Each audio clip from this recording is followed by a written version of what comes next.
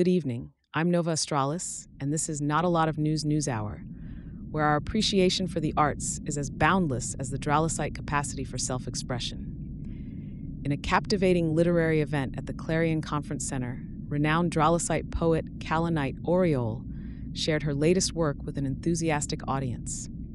Her unique perspective on life, love, and the universe left attendees moved and inspired.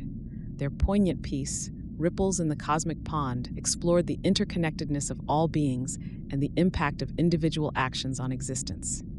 The event reminded us of the rich cultural diversity that makes Clarion Space Station a vibrant place to live. That's all for now. From Clarion, I'm Nova Astralis, reminding you that while there may not be a lot of news, there's always room for poetry. Good night.